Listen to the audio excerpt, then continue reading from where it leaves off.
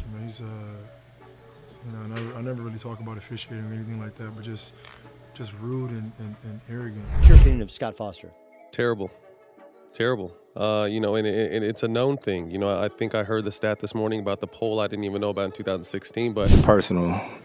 Yeah, we had a situation some years ago, and it's personal. I think we are all aware what happened last night between Chris Paul and Scott Forster. Now, last night, CP3 and his notorious ref got into a heated exchange. CP3 arguing a call, and Scott Forster was not having any of it. Mans threw CP3 out of the game. And today we're going to have a look at their beef and have a look at their history, where this all began, and how NBA players reacted to this.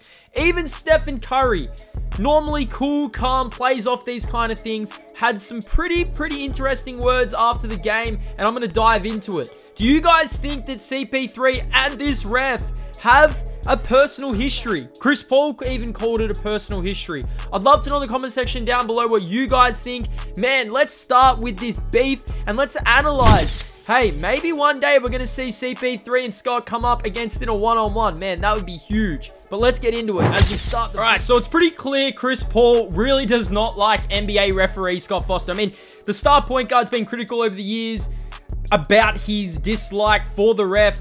Now, get this. Chris Paul has lost 13 playoff games with Forster on the officiating crew. Now, he has won one, and that was during when DeAndre Ayton had that crazy tip-in in the Western Conference Finals against the Clippers.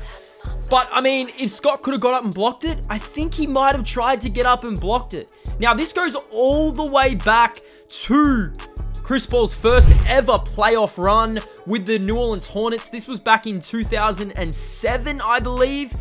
In Game 7 against the San Antonio Spurs, a must-win game. Scott refed, and what happened? New Orleans lost. Now, we're not going to say that Chris Paul's New Orleans Hornets would have beat the San Antonio Spurs, but man, this is crazy. We have to transition to when Chris Paul was a Houston Rocket. They never won a game with Scott Forster officiating it in the playoffs. That is ridiculous. 0-6 in playoff games with Scott reffing CP3's games. Now, there was a game throughout the regular season in 2018 when Chris Paul was basically given a tech like he was today. And after the game, it was by Scott Forster. CP3 came out and said that it was Scott Forster at his finest. So CP3 was just kind of used to all of it. So, I mean, that is actually crazy. So crazy when you think about it. CP3 played so many finals games for the Houston Rockets. Never was able to get a win, when Scott was reffing his game. I mean, there has to be some vendetta there. There just has to be. Now, when Chris Paul was traded to OKC, they met the Houston Rockets in the bubble, and this series went to 7 games. Guess what? Chris Paul played against the Rockets, couldn't win a game with the Rockets in the playoffs with Scott Forster reffing him. But I tell you what, in Game 7, the Houston Rockets defeated OKC, and Scott Forster was reffing. Man, if that isn't crazy, then what is? I mean, it was a great first round series. I mean, Paul was even critical for the delay of game calls he was getting called against by Scott Forster throughout that entire game. Absolutely ridiculous. I mean, absolutely crazy. Delay of games on Chris Paul by Scott Forster. I mean, for me personally, man, it honestly feels like there is a vendetta against CP3. We fast forward to when Chris Paul was the Phoenix Sun against the Los Angeles Lakers in a playoff series. Now, this was in Game 3 of the playoffs. And Paul even came out after the game because Scott Forster reffed the game and criticized him again. I mean, there was this meme going around about Scott Forster being 11-0 against CP3 in playoff games. Even Chris Paul acknowledged this, man. I mean, this is absolutely crazy. Now, Scott Forster is officiating many NBA games, and I've seen so many times people have come out and criticized Scott Forster for the way he has acted in games, the texts that he's given out. But I'd love to know in the comment section down below what you guys think. I mean, it's so interesting. Chris Paul said in the post-game interview today that something to do with his son. So maybe there is some background knowledge that we don't know of. But I genuinely think like there is a genuine hate for each other. And you shouldn't be having that when you're a ref in the league. But it is kind of funny when you think about it. That playoff record is absolutely ridiculous when you think about it. Now, going back to today, Chris Paul thrown out of the game against the Phoenix Suns. He was actually having a pretty good game as well. And after the game, like I said, some of the NBA players reacted to it. So the Golden State Warriors, we had Steve Kerr come out and react and seen what he had to say. I think Scott just felt like Chris didn't stop, and he kept going, and that's why he gave him the second one. So that was his explanation. We also had Stephen Curry, who, like I said, man, Steph doesn't really come out, and he's not normally over the top. He normally doesn't let these things bother him, but even he came out and said that he actually had a word to Scott Forster after CP3 was thrown out. He basically said that, I mean, if you're going to get into an arguing match with these type of players, you can't just win the argument by throwing someone out of the game. And I understand that by Steph. I mean, if you're going to argue with a player, you can't just go to the, you're out of the game. I'm going to throw you out of the game. I don't like and appreciate, I know that there's history and all that, and I know he talked about it, but when both the player and the ref engage in conversation, like,